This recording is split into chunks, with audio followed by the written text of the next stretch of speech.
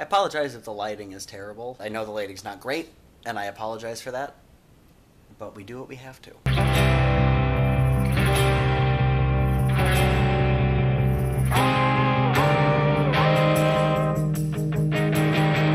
Nothing is holding you back now. After their first attempt at getting Pearl to remember fails, Steven and Co. hatches a new plan. They realize that Pearl really only started to grow after Rose gave her life to create Steven, so to let her grow again and remember who she is, they have to make Greg disappear. And to do this, Steven and Greg fuse. With Greg now gone, Pearl can actually begin to be more independent. She and Steg, the fusion of Steven and Greg, sing this song about how Pearl no longer has anyone telling her what to do. She's her own master and can do whatever she wants. No one is pushing her around anymore. And this song is actually successful. Pearl remembers who she is, and she even fuses with Amethyst to sing with Steg. But despite the fact that the song is successful, the song doesn't have the most satisfying of ends. Basically, the ending chord doesn't have a note of finality to it, something that you expect from most songs, and certainly something that you expect from a song with such a positive outcome to it.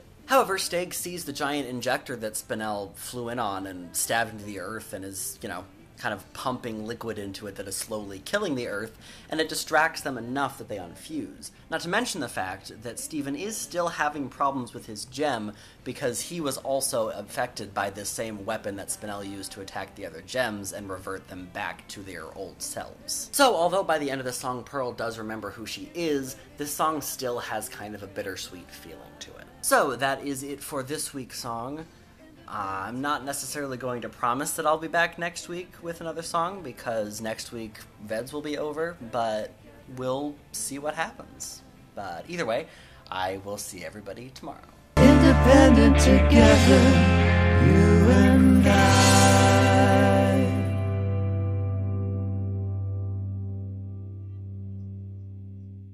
I pushed the button, I pushed the button. Whoopsie!